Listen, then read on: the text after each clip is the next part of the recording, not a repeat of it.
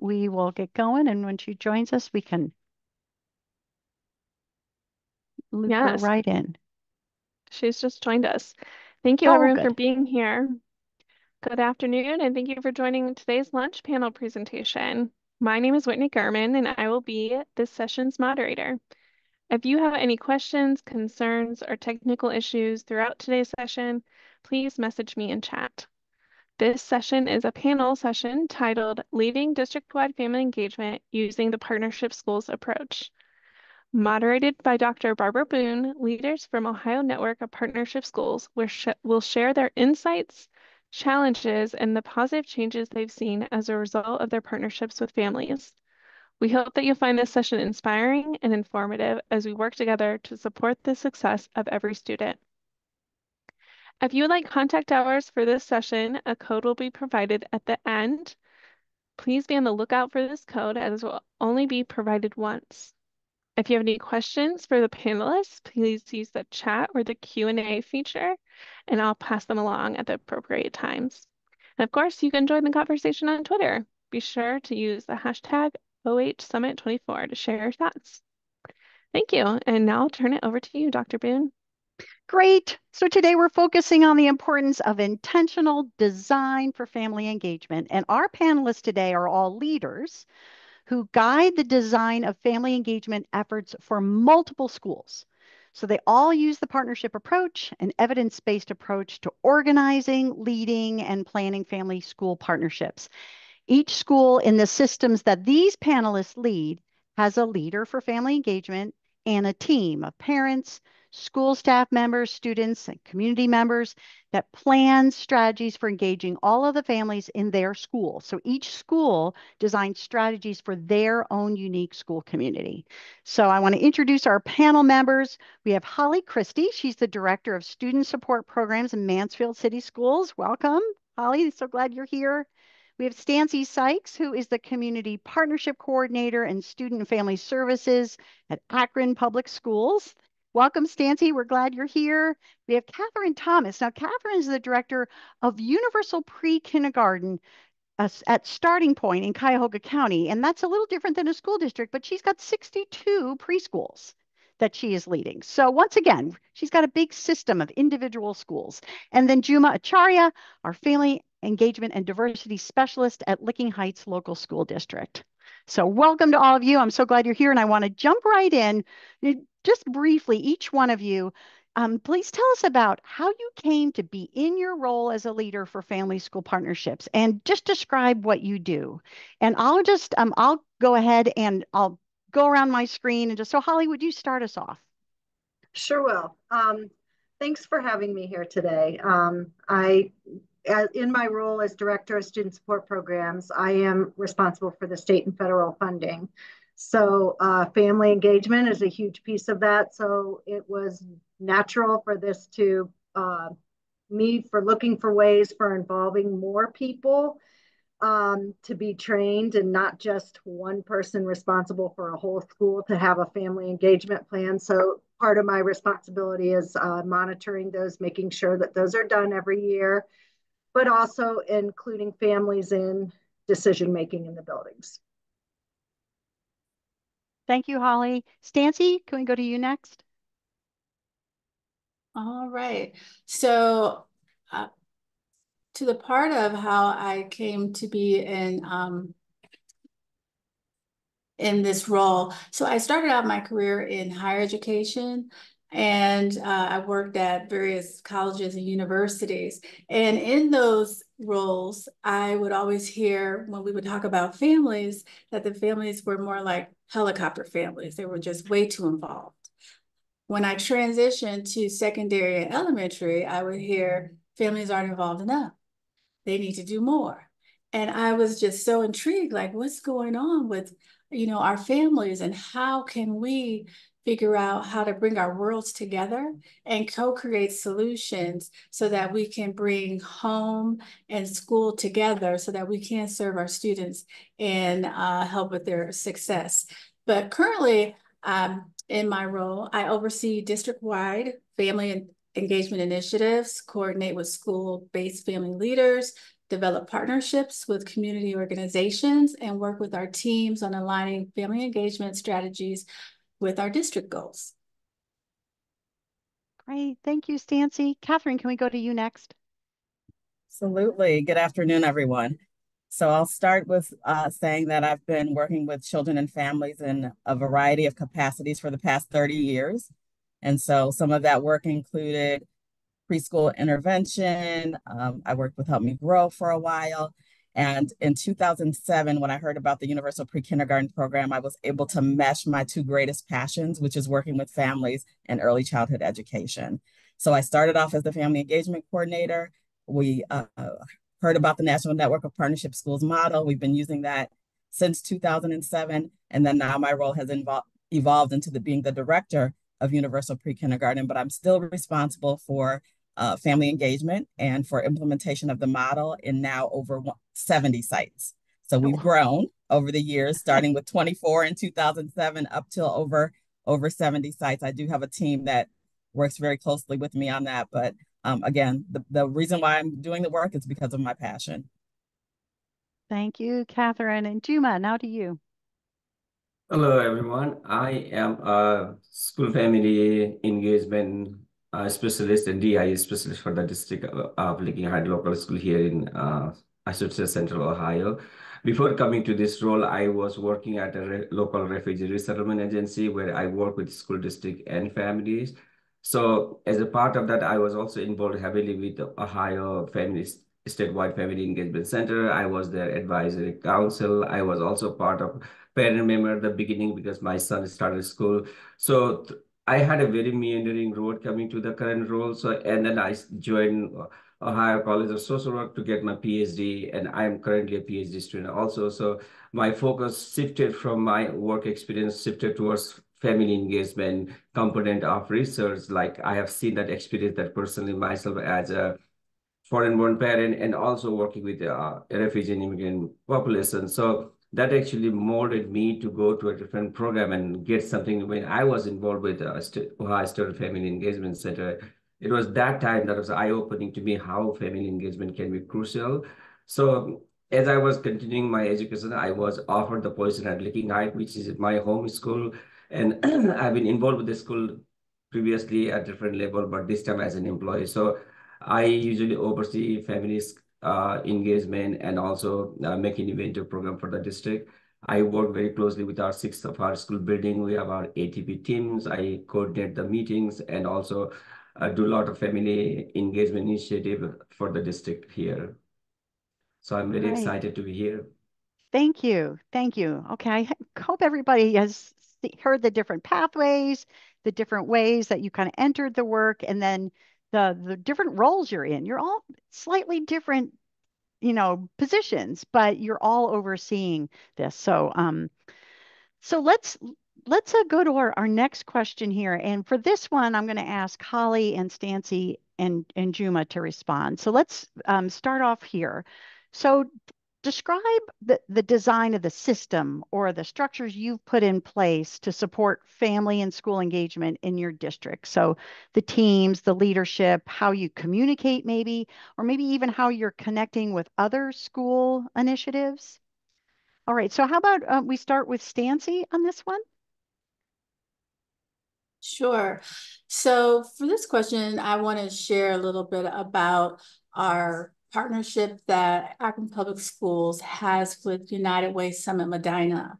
So in the district, which I really enjoy working with Akron Public Schools because my plan was always to work in family engagement and to know that APS has a heart for families. It's just been a joy. So starting from our strategic plan with our cornerstone that's focused on partnerships and family and community engagement to the decades long of family liaisons in the district, growing that from 7 to now almost 30 across the district to our newest initiative that started back in 2019 with our first Family Resource Center with United Way is just another example of how we are focused on supporting our families here in the district. So a little bit more on that as it relates to the network and partnership schools. So one of the things that we want to make sure that we have is structures in place like our cluster-based structure, leadership in teams, professional development, and a data-driven approach. So with our cluster-based structure, our district is comprised of 6 clusters. We do have 5 FRCs throughout 5 of those clusters. And we have family liaisons that work throughout the clusters. And we want to make sure that with that cluster base, that not only are we reaching the buildings with our family liaisons, not only are we reaching the clusters with the FRC coordinators, but we're also reaching the community as well. So with the leadership teams, we are putting in place those action teams for partnerships, and that allows us to ensure that we're working with community, we're working with families, and we also make sure that we have student voice as part of that to continue to meet the needs of what's happening. Because I think one of the things that's so special about the work is that, again, we're going beyond the school, going out into the community. We are really trying to help families, if it's with basic needs, community help, or whatever it might be, to get a better understanding of what their needs are, and then also provide those services for them. When it comes to professional development, we're working with State Support Team 8, and they're doing training with our family liaisons, also the coordinators, with the 6 types of involvement that have been developed by Dr. Joyce Epstein. And that data-driven approach, our coordinators and our liaisons use a database system to track family interactions and resource allocation across the clusters. And we also have regular program evaluation and feedback for continuous improvement of services and the strategies. Thanks, Dancy. I know that our team was excited to get learn more about the data system that you've built and the data dashboard and things that you have available so folks can really track well and have good data around your family engagement work. So how about I go to Holly now? Hey, I enjoyed listening to that, Stancy. That's so interesting. The structure that I have in place I built from something that was already in place. So since I'm title, I have what's called a compliance team. And yes, family engagement is a part of compliance, but we want it to be so much more than just that. So I have a representative from every school building that attends these monthly meetings. And what we found is that the Title I teacher is often in charge of all the family engagement. And we didn't want that, but we didn't know how to get away from it. So when we became involved with NMPS and Ohio statewide, it was very welcoming to them to hear, well, let's look at this in a different way. Let's get some more people on board here to help with this work and make it better. So I started with something that we already had, but from there I became the district leader and then came up with a plan to train action teams in each building. And we started with just 2. So we piloted 2 and then went from there. And now everybody's been trained. But the important thing about the action teams was making sure that there was good representation from the building and plus a family member, which has not always been in place. So we wanted to make sure that that became a part. We have a family liaison for each building. So they can be a part of that team and a part of that creating a plan for engaging with our community and our families.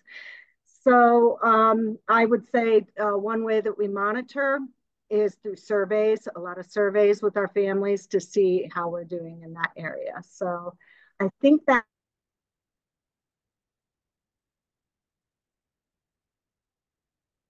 All right, Holly froze on us there, at least for me. Sounds like she was wrapping up. So I'm gonna, Juma, let's hear from you. Oh, Holly, are you done? Yes. Okay, great. All right, thanks. All right, pass it off to Juma. All right. So yeah, here at Licking Heights, Licking Heights is a very small district in comparison to other speakers. I think we are one of the very small school district in the close of our Metro Columbus here. So in our family engagement design is little different because it's a very small school district. I oversee the family engagement component of for the district. So we have 6 buildings. Each of the building have their ATP teams. So each elementary school has their own accent team that includes teachers, staff, administrator, and family member. And this team will collaboratively work with creative implementation of engagement and plans and tailor towards the specific need of the community. And the other thing that we started doing since last year is we did what we call community work or neighborhood work, where we started going, school teachers, administrator, and myself, we started going out in the community and do a kind of community drive-through, more like meeting families where they are and meeting and talking to them and asking them how the school experience has been for them and for their kids. Because our neighborhood consists of so many families who have recently come to the country. These are immigrants who have come from all across the world. And because the diversity is growing so rapidly in our district, we wanted the superintendent and the leadership wanted to meet families like out in the community, say how things are going. And we conducted a lot of community listening sessions where we had an opportunity to learn from our families. How do they feel about how are they included, how their voice is being heard. So this was one of our very signature event that we did last year. So this session provided an opportunity for families to share their experience, their suggestions, and also how to improve their engagement in the school. So this also helped us to build that trust and establish more personal connection with our families and school leaders. And as a part of that community and family engagement, what we did is we started creating a family ambassador group. So from each different community, we have a lot of different community. Our school district is small. We have 5,300 students, but we speak 51 different languages in our school district. So which means like we have so many different cultural group within our school boundary, and we our family like population structure is like that. So what we did is we started creating a small group of family ambassadors who would then periodically meet. They will meet with the school leader, with the principal. So these are not just building based; they're more for the district because us, each of our schools they don't have a family ambassador as such in the building or liaison in the building. I'm the sole one person, but I have I do that, but along with the administrator and other staff. So what we did that because of that neighborhood walk and community walk, what we end up doing is having more and more listening session where parents and families started coming together and sharing their experiences. So families were encouraged to form their own group within their cultural group, so one linguistic group, so that way we can have interpreters for our session. So it was very eye-opening that our school leadership was so like they were very interested of knowing more about the culture of the community and also how we can build that relationship with them. So this top-level involvement emphasizes district commitment of fostering that very strong school family relationship between them to ensure engagement initiatives are aligned with what broader objective of the school district is.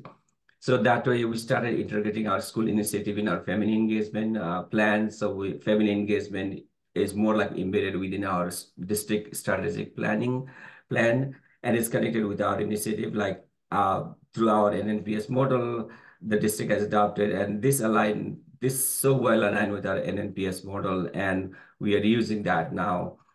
And also we have started doing more like culturally responsive outreach. We identified some of our key stakeholders in our community. We call them our ambassadors who are very easy to reach, and we started reaching out to the family through our that well created network. So this is how our structures are developed. We are actually adapting to the new changes in the district because we have rename our school. We have our school boundary has been reshaped. So things are all going that way. So our family engagements are all in coordinated with all these things.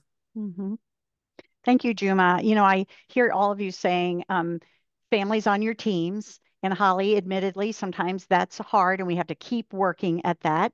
But families being so important on the team and that, and then hearing from Juma saying we needed to hear from more families. And so you are doing outreach that you hear from more families, and that then again helps to inform that planning that the teams are doing in their buildings. So It's really cool. The other thing I want to say is in this model, right, communication is two-way, and we always like are emphasizing that in such a great examples that you're giving of listening and sharing of information. So thank you for that.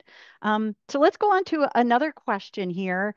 And this one is, I'm going to ask of Catherine and Holly and Juma. So how has the partnership approach affected the culture and climate of your schools? Catherine, let's start with you. Sure. I think one of the best things about the partnership approach is that it yields positive impact for everyone that's involved, right? So for the administrators, the teachers, the family members, everyone who's walking across the threshold at UPK sites, they've reported feeling a sense of belonging, feeling valued, feeling that they're participating in work that matters. They're doing something that is helping not just the children, but also helping themselves, building leadership skills.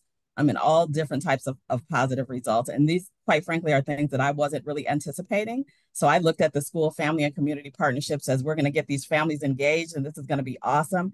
But we have also noticed positive effects for everyone involved. And one example of this is our concerted effort to involve fathers in male role models. We began this in 2009. And from that, my expectation was I just want more males in the building. I was going around and observing all of these activities and events, saw lots of moms, aunties, and grandmas, didn't see a lot of males. And so we made a concerted effort to do that. We had our sites to participate in father-friendly assessments, create an implementation plan, and host at least one event geared specifically toward fathers and male role models. And so again, I just wanted to see more males in the building. What we got from that is we then saw more males on the action team. We saw more males participating in other activities outside of that one activity. They wanted to know what else is going on in the school. What else can we do? They were, cleaning up the schoolyards. They were coming in and reading to the children.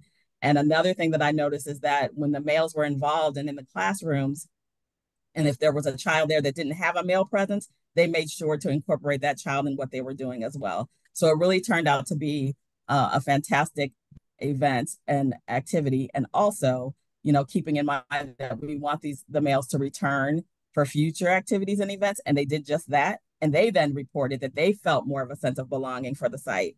And that originally they had thought notes go home and they're really for mom. They don't really mean me.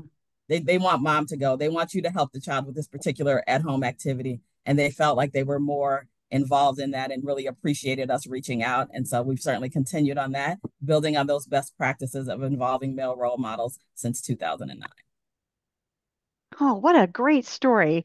I didn't know you were going to share that, and it's just great. I mean, this idea that you were designing, like you were very intentional. You got some data, you put some things in place, and then all that came out of that, even it sounds like it went beyond your expectations of, so wow, that's fabulous. Um, Holly, how about you share with us about this idea around culture and climate in your schools? Sure. I think the biggest thing that I notice that I've seen a shift in is just the approach that our staff and school takes with the community. It's definitely more collaborative than it's ever been before. And I think it just was a missing piece they didn't know. What we do now when we have open house or activities is invite community agencies into the buildings so that they're there as a resource to our families. So our families are learning about, and the good thing about that partnership is they want to work with our families. Those are their clients. So they're looking to help people. And by inviting them to come in and not sending families to them, it connects them with us and that we want to help. And sometimes we don't have in place, maybe the teachers didn't know what that agency did. By having them there at a table, they're able to even learn what resources are available to our families so that they can refer them to them if need be. So I think that's the biggest difference I see is just that collaborative approach. We're all in this together. This is a community. And where we really saw it was when we had our Peace on the Block initiative. And unfortunately, we've had some violence in this area that was last year. And really the community pulling together to say, we want to end this. And we had at our high school 32 tables set up from agencies of people that want to be involved with our families and helping to create safe environments for everyone. So I just really think that that's been the best part of this for us, is inviting the community. Now, what I really want to do is get one on the action team, somebody from the community agency, and that's an area of improvement for us. But I don't think that will be hard to do because most buildings have someone they're partnering with. So that's where I see the biggest impact. Thanks, Holly. That's, family and community engagement and bringing it all together. And we talked about communication, and one of the other 6 types we focus on as partnership schools is community collaboration and how that helps to engage and support our families. That's just a beautiful example you gave of, and how you kicked it off with that initiative in the schools and families and community responding to a community need, a community event. Together. It just sounds like it's something that really strengthens a whole community and schools as well. So thank you for that great example and sharing that with us. And I'm going to go back to Juma around the effect you're seeing on the culture and climate of your schools. Absolutely. So the National Network Partnership approach has a very profound impact in our school district, in our culture and climate of our school.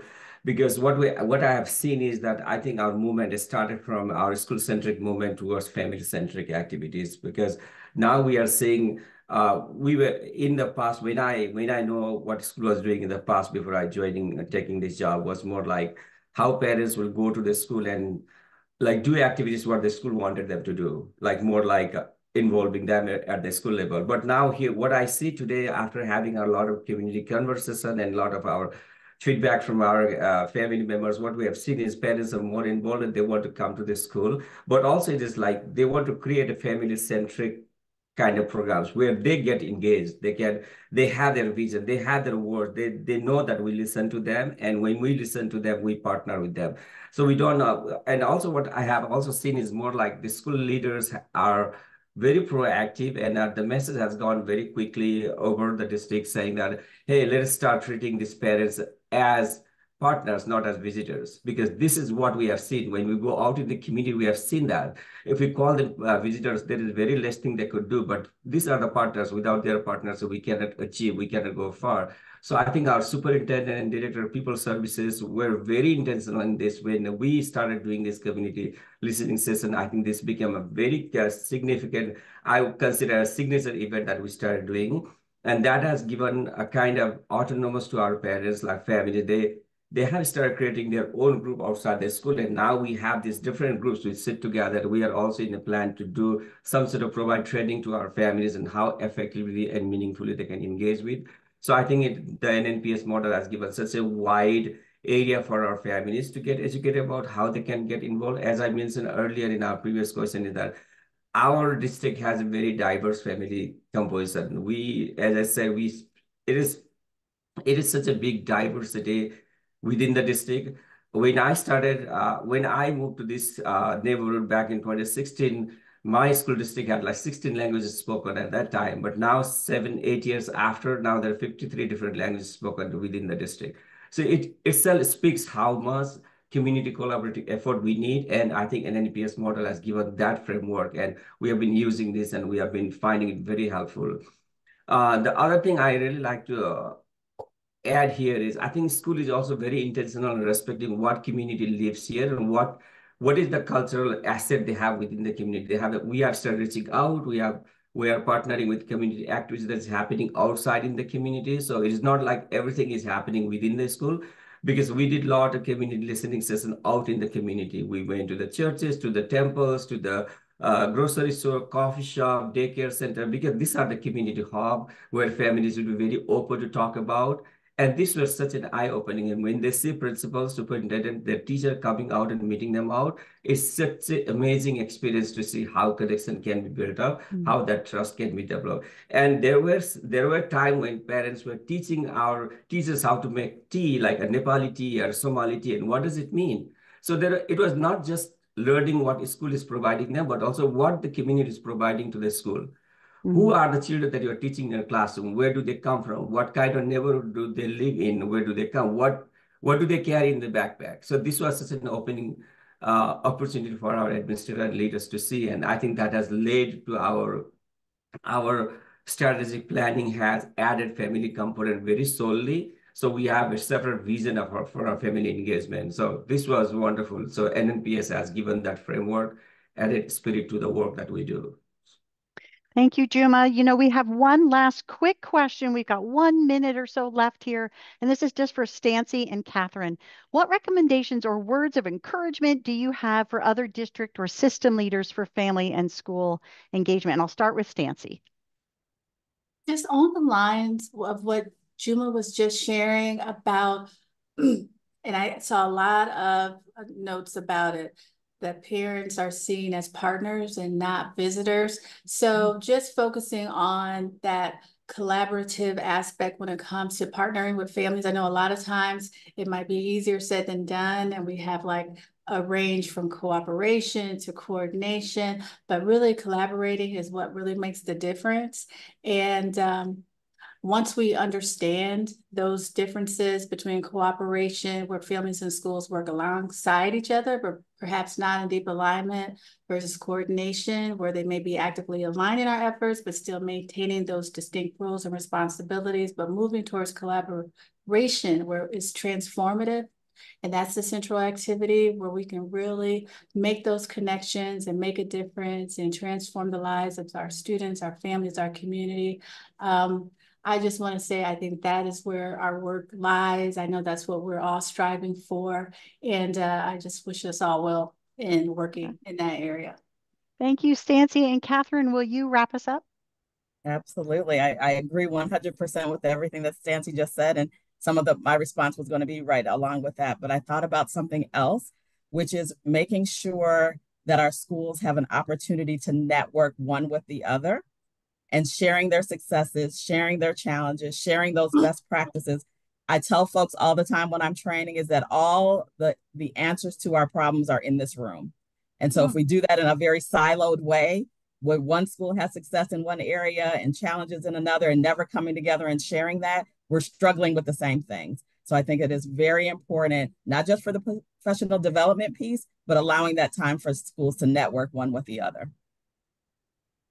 Oh, thank you, Catherine. I'm glad that you added that. I think there's so much power in that learning from one another, and how you as a leader can make that happen. You can set that up for folks. So I appreciate all of you so much. You're very busy people, but people that I admire so much, and I'm glad that other people have gotten to hear from you here today. So with that, I think we're going to wrap up so folks can get ready and have a short break before they head to their next session.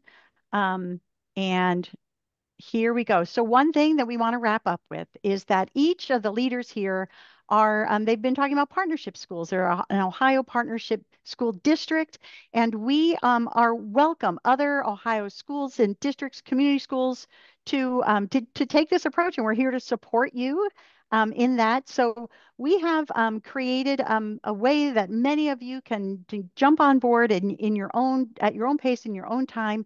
And so you can learn more about that at the QR code there on a website we have with several pages with examples and more information for you. But know that October 1st, we are opening up all of our professional learning modules for our Ohio Partnership Schools. And so new schools and districts can come on board. And we welcome you, because I think you have heard today about the transformation that can occur at so many levels and in so many ways when you have leaders who are dedicated to this, who create systems in which we can really make wonderful change for our students and their families. So please join me in thanking our panelists, and I hope to see you all in another session here in just a short while.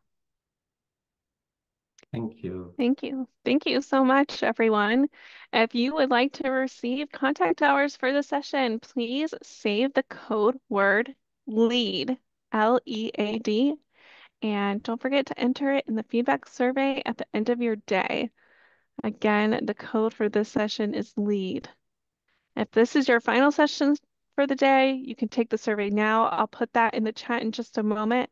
We do ask that you only take the survey once, so please don't take the survey until after the final session for the day. The next session will begin at 12:45. There'll be a break and I'll stay in the room if you have any questions or need help getting to your next room.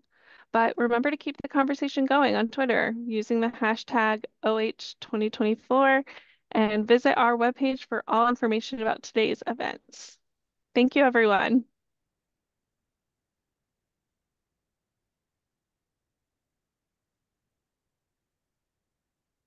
Thank you all so much.